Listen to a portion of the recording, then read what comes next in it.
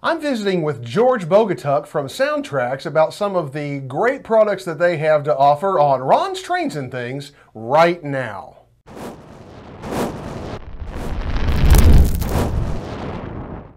With 13,000 unique items in inventory and one-day shipping, Midwest Model Railroad is your one-stop model railroad shop. Check them out at midwestmodelrr.com. Link in the description. Hi, I'm Ron of Ron's Trains and Things, and if you'd like to see more model railroad tips, tools, and techniques, then be sure to subscribe down below and click that little bell icon so you can catch future videos.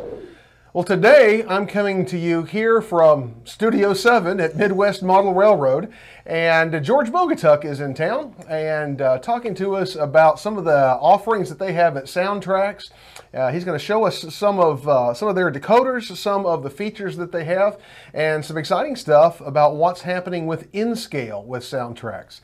So, George, great to have you on the channel today. Why don't you just real briefly tell us a little bit about Soundtraxx? Tell us about the company and where you've come from and where you are today, and Sure. then we'll get into the products. Well, thanks for having me. I'm always happy to do these interviews with anybody because we believe getting information out is anything we can do to help make the model railroading experience fun and more enjoyable. We're always happy to do it.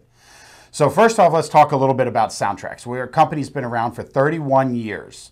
That started as a model railroad company. The two partners, Steve and Nancy, worked for a marine electronics company in Massachusetts, and he wanted to build, for lack of a better term, build a better mousetrap. He thought he could build a better sound system. So they started partnering together and worked to become the industry leader when it comes to sound and technology. We were in the ground floor of DCC and sound. We were there when the standards were written, and we were the primary and leader in the sound part of that aspect. One of the things we are committed to is manufacturing here domestically in the United States. So we do manufacture in Durango, Colorado. So when you buy your circuit boards, they are assembled in Colorado. We also do a special quality control. Now the machines do some tests for us. We have another machine that once everything is assembled, will test the circuit boards. But we take that extra little bit of care. Our technicians will hand test every one of our decoders before they're packaged up. That way we can ensure that when we're putting them in the package, you get a good quality product working the first time rather than finding out that something's wrong after the model's been installed. So we do try to commit to quality. And then of course pushing the innovation with technology and different sounds. I mean, when we build these decoders, we draw from railroader experience. We want to make sure that we're delivering you a realistic experience that is also fun and enjoyable and easy to use. So, George, we've got some decoders here from Soundtraxx today, but why don't you tell us a little bit about some of the features of Soundtraxx decoders and what someone can expect if they purchase some of your products? Certainly. So when you're picking a decoder, we've got a lot of different board formats and different things that you can do and select to make sure to match your decoder to the model. Now these are different formats, things that'll make it easy to install. So as you can see here, we have a wide range of models on the table with different sizes. And so you can find a decoder that will fit into the model that you're working on, and then will have the sounds that are in there. Now, one of the things with our Tsunami 2, our flagship top-of-the-line product, this is our second generation of the Tsunami decoder. We've condensed a lot of those libraries into one decoder. So if you have a sound you're looking for, chances are it's in the decoders already. It may not be the name. For example, there's two EMD diesel decoders, and there are different collections of the EMD 567, 645, and 710. So take a look at the roster to make sure you get the one you're looking for. There's a GE decoder, there's an Alco decoder, and then there's what I lovingly refer to as the land of misfit toys known as the Baldwin and others. And that's the one that always trips everybody up because that not only has Baldwins, but it has Fairbanks Morse, Galloping Goose, the Whitcomb. There's the genset, so the modern genset switchers. And then that's where we put the UP gas turbines. So it's kind of a collection of the Baldwins and others that are in there that are maybe not the most common ones. So we put them together. And on our steam decoder, for example, we have all of the sounds preloaded into it. So you have 90 whistles to choose from, 54 bells, 10 exhaust chuffs, 10 air compressors, 8 steam dynamos, and more that allow you to customize the decoder to match your model. And so with the steam, you have this locomotive here, which is a Mikado, you know, kind of standard run-of-the-mill steam locomotive. But you'll see things like the air compressor, the power reverse on this side. You see the dynamo, probably an air rung bell, and so forth. And then the size of the locomotive would be an auger-fed coal locomotive. Now, all of these sounds are selectable, so you just simply make a CV adjustment. CV stands for configuration variable. It allows you to vary or change the configuration or setup of the locomotive so that way the decoder will behave to match the locomotive installed. So you make these selections. Same thing, so you have all the sounds in this if you want to model a Mikado 1860s steam locomotive where there is no dynamo, there is no air compressor, it's a wood burning locomotive, and so forth. All the way up to a heavy big boy or a Challenger, you can select all of those sounds, including the articulated, by simply making CV adjustments. Now on the diesel, again, you have 44 air horns to choose from. Each of those decoder flavors has 9 diesel prime movers that are selectable. And then you have 50 bell recordings, and again, more sounds that allow you to choose to customize the decoder to match the model you've installed. Now, over and above that, we've given you audio tools so that you can go through and match the speaker that you've installed inside the model. So you can minimize its weaknesses and maximize its strengths. So something that would fit in some of the smaller N-scale models may not be able to reproduce that low frequency. But what happens if it's trying, it can distort some of the others. And so that allows you to filter it so that you get nice, crisp, clean sound coming out every time. So with that, we have a few different board formats. We're really excited. Ron, I know a lot of your viewers are primarily N-scale. Yes. And so we're really excited to be able to launch more N-scale products. This is something that we've always wanted to do, but due to the size of electronics and components and things like that, we couldn't quite get down small enough. So wanted to show you a few things here on the table. First off is the TSU 1100. Now this decoder is very small, 10.5 millimeters wide, so it should fit into most N-scale narrow hood diesels. That's this one here. That is that one. It is a universal style decoder, so it is a hard wire, but it does have all the features built into it. So the same decoder that you would put in an HO model, all the features are in this TSU 1100. So with that, we've been able to offer that from day one. But now with some of the advances in some of the components and the designs of the decoders, we're able to introduce, this one's a KN1. This is the Kato N-Scale 1, which is a wide body decoder. And this is designed as a simple drop-in. You can see the installation here in this Kato F3. And so the circuit board just simply replaces the circuit board that was in there. Now with this kit, you get a speaker, you get a choice of speaker baffles so that you can find one that matches your model. You get a headlight and backup light LEDs, and then you get speaker wires so that you can simply attach in the complete kit. Now the speaker wires, you can cut them short to fit, you can match them, however, the LEDs you can adjust. The circuit board is pre-regulated for LEDs, so you can just wire them direct to the decoder and they'll fit in just fine. Now the wide body, this includes the Kato F units, the E units, the PAs, the F40PH, the P42s, and so all of those use a board that's very similar and has the same installation process. Now, as you know, Kato models weren't necessarily designed for sound, so some of those speakers installations may still require some cutting of or modification of the frame to fit it. But the good news is it usually doesn't take as much as it used to. Now, one of the other decoders that I don't have on the table, but I do have installed in this ScaleTrains Tier 4 GEVO, is our TSU Next 18. This is a Next 18 decoder that uses that nice little compact plug that you can simply snap into place. Now, in this model, I do have the Next 18. And it just plugs in and then you mount the speaker. Now these Mini Cube 3 speakers that do come with the KN1 are available separately, so you can install that inside your locomotive if space is tight. You also have access to any of the other Mini Cubes and you can mount them.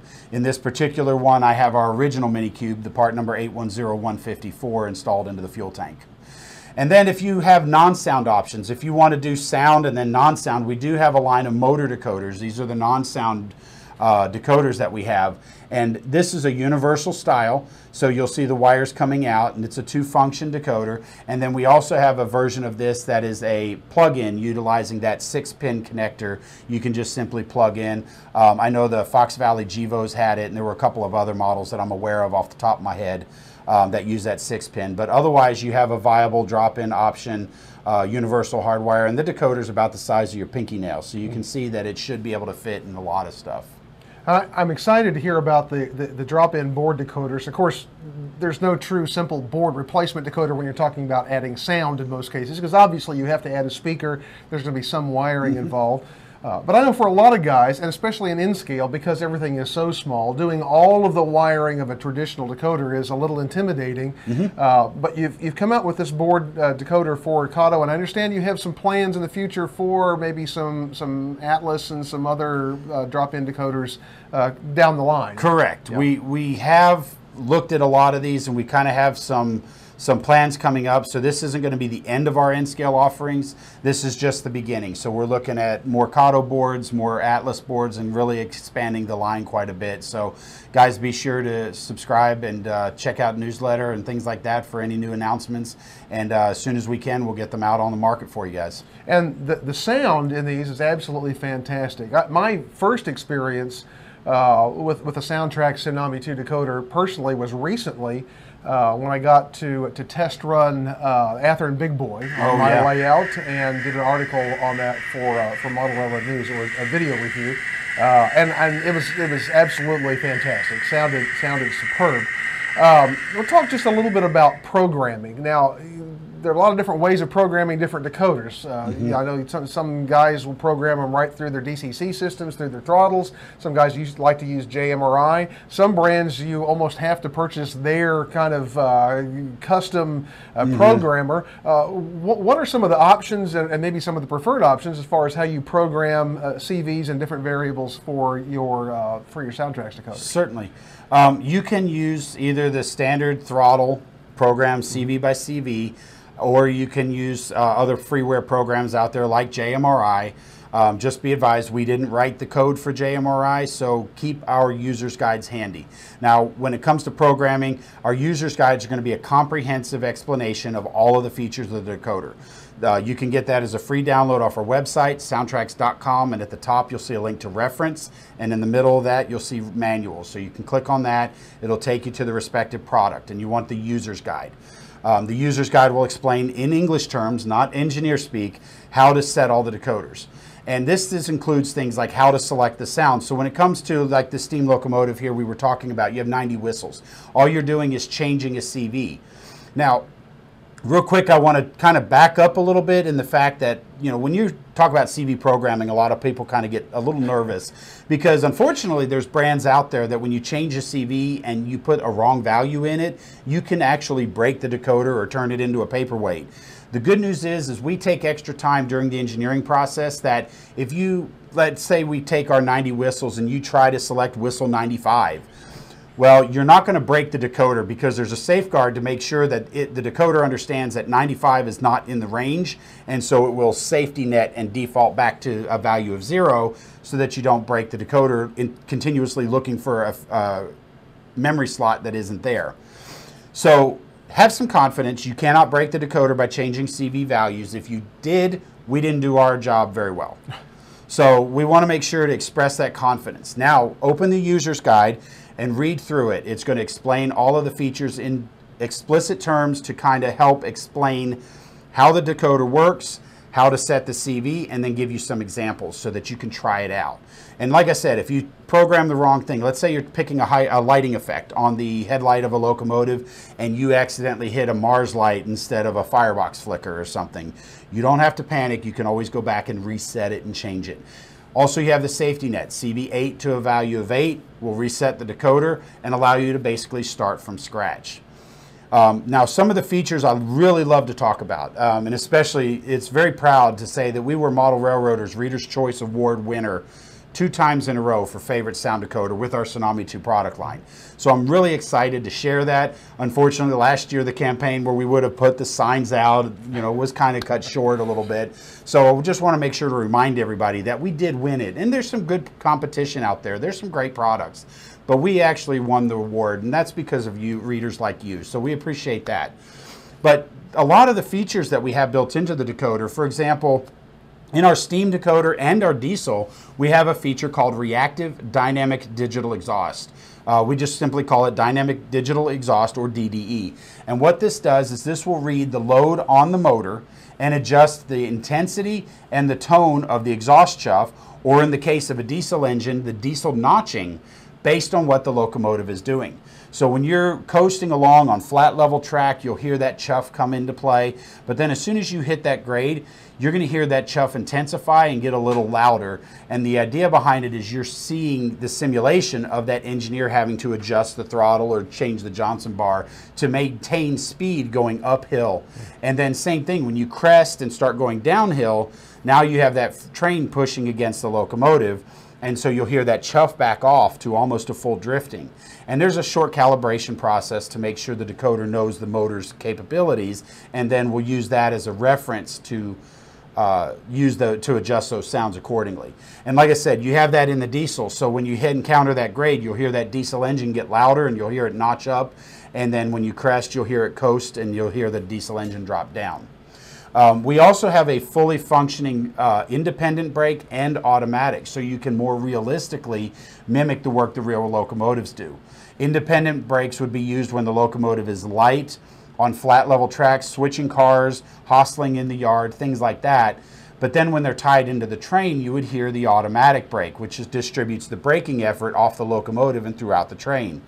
So these sounds and the settings can be done in such a way that the independent brake will stop the locomotive more quickly, whereas the automatic or the train brake can take a little longer to simulate the thousands of tons behind.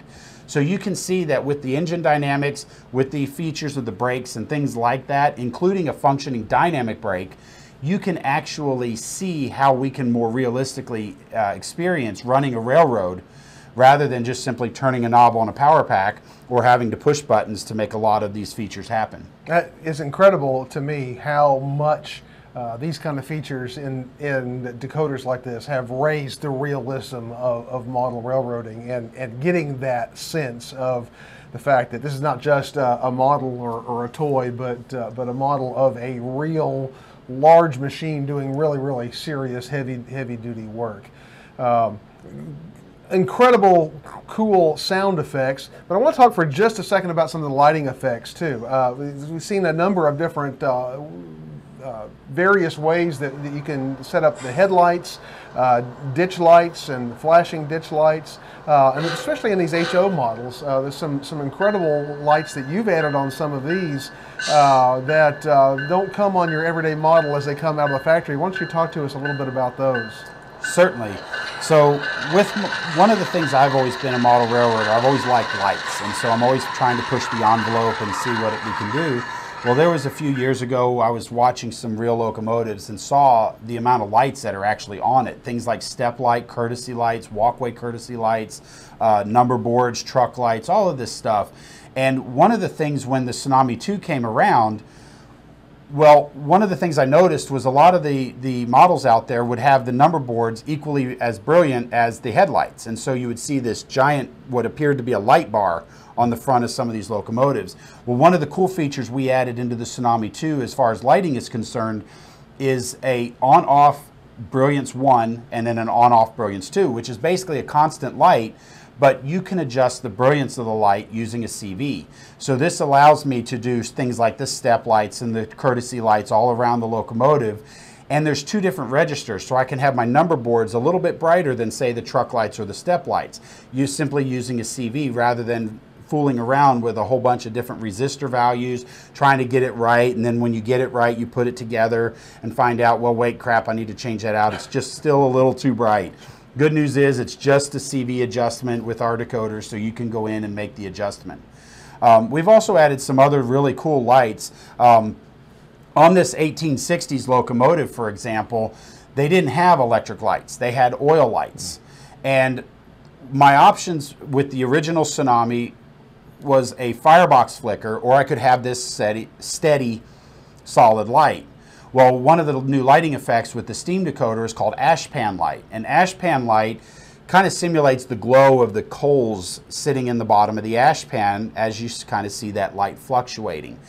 And so what we did, or what I did, was I took that ashpan light, assigned it to the headlight, so I can simulate that slight fluctuation of the oil light without having a solid bright light on it. So it's a really cool lighting effect, and you can have some creative applications of some of the lights. On our Tsunami 2 electric, we actually have an arcing light. So if you can mount an LED up on the top of a pantograph, you'll occasionally get that flicker as it rides down the overhead wire. So it's a really cool lighting effect. That's a cool effect. So yes, there's a lot of things. You can make all the lights directional. You can make them independently controlled. It's entirely up to you. You've got the flexibility built into the Tsunami 2, and that was one of the goals. We wanted to make sure you can get your models to behave the way you want them to without limitations that we've decided that you can or can't do. That Rule 17 lighting is one of the things that's always been really important to me, and I always program into all of my locomotives. I want those headlights and taillights on all the time, bright in the direction of travel, dim in the opposite direction. Want to be able to dim those. So that's, in my opinion, that's a basic function that's kind of a non-negotiable. So, but they are really cool. I do want to put just a moment of disclaimer here. Is I've been showing some videos of these various light functions. Just know that LEDs on camera look like they flicker when they're dimmed. They don't look like that in real life. So when you see some of those that are flickering, that is unfortunately a trick of the camera, not how they look in person. So. One other thing I want to add on is we have a YouTube channel. You can go to Soundtraxx videos on YouTube, or you can link it directly off the Soundtraxx website. But I really want to highlight, education is our goal. We want to make sure that the information is there for you. So if you go to our YouTube channel, there's a playlist for webinars, and these webinars are taken from on-site classes that we've offered in the past and will probably be offering again soon for you to come and learn. But the information is there. It teaches you what is DCC and how does it work. We talk about the fundamental behind the scenes of all of this. It's not just Soundtraxx propaganda that we're throwing at you. It's there to help you enjoy your hobby. There's one on how to solder. There's one on how to use the various command stations and what buttons to push to make certain things happen. So again, we want to make sure that you're enjoying your hobby. So there's 14 webinars in all. The number 14 is all about consisting and how do you run multiple locomotives together, because I know that's a big thing, especially in today's modern diesels. We want to run the locomotives together. And the videos you've seen running below are of my locomotives consisted together. And they're set up in such a way that they run together as if they're a single locomotive, as opposed to a group of individual locomotives doing their own thing, each with their own agenda. And so there's a lot of informational videos out there. Be sure to check out our channel. And I'll put a link to the Soundtraxx YouTube channel in the description down below. Be sure and check that out, along with all the other great links that are down there. And by the way, these Soundtraxx decoders are available today at our sponsor, Midwest Model Railroad. Be sure and check them out at midwestmodelrr.com. George, I thank you. We could sit here and talk all day, I know, about various functions. There are so many different ways to program and configure these, but you've given us a good overview. And again, I know you can go to the Soundtraxx website, you can look at that manual, and it will describe for you a host of other ways that you can configure the lights and the sounds on these locomotives and the various functions that they have. So, George, thank you so much for your time. Appreciate you visiting with us today. Well, hey, if you'd like to see some more Model Railroad content right now, be sure and check out the links that are on your screen, and be sure and join me each Tuesday as I bring you even more great Model Railroad videos, and I look forward to seeing you then. 10, Lizzie?